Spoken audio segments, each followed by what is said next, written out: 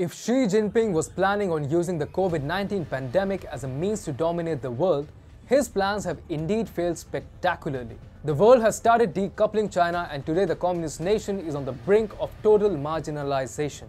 Also, countries like India and Australia have turned much more blunt and aggressive in terms of their ideological differences and disputes with the paper dragon. Now, China is all set to receive another setback.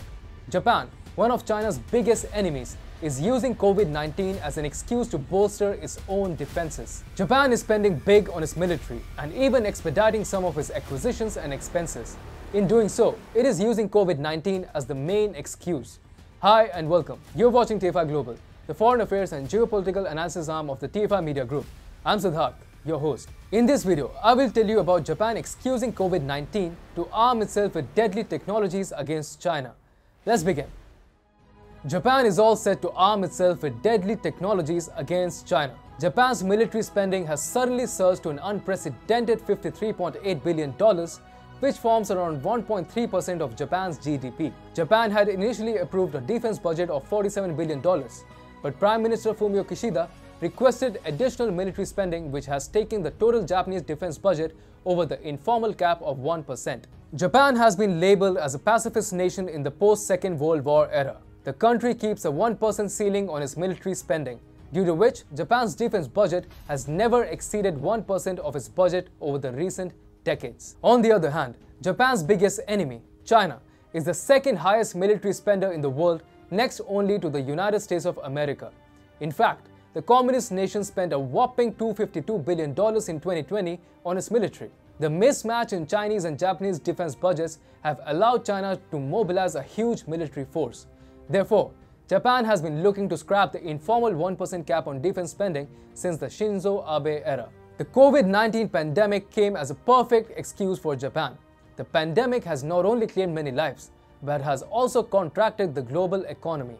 The Japanese economy itself has witnessed 29% contraction. The future is uncertain, and therefore, Japan is preponing many of its military plans to keep its armed forces adequately armed. In fact, over half of the additional $6.8 billion military spending is going directly towards payment of things that Tokyo was supposed to buy over the next few years anyway. Japan claims that the additional defense spending is supposed to give the industry a boost when it truly needs some kind of support. In the process, however, Japan will end up arming itself with technologies and capabilities which would have otherwise been inducted in later years. With its enhanced defense budget, Tokyo is all set to go on a military spending spree. At top of its list is the acquisition of the US-built PAC-3 MSE air defense missiles to enhance capabilities for intercepting incoming ballistic missiles.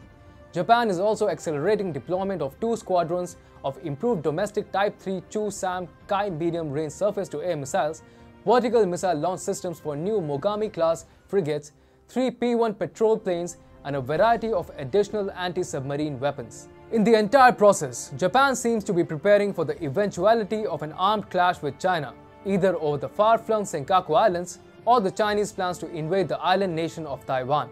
Since defending the remotely located Senkaku Islands is considered a tough task, Tokyo is to acquire up to 150 Subaru Bell UH-2 helicopters to replace its fleet of 127 UH-1J utility choppers.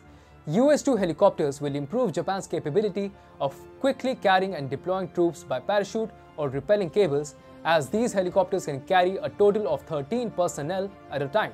As for Taiwan, Japan has some extraordinary plans. It is expediting plans to deploy a total of 570 troops to the Ishigaki Island that lies only 135 miles east of Taiwan. The contingent of 570 troops will complement the PAC-3 air defense and Type 12 anti-ship missile batteries apart from a defensive garrison. Also, Japan possesses surveillance radars on Yonaguni Island, which is located just 70 miles east of Taiwan.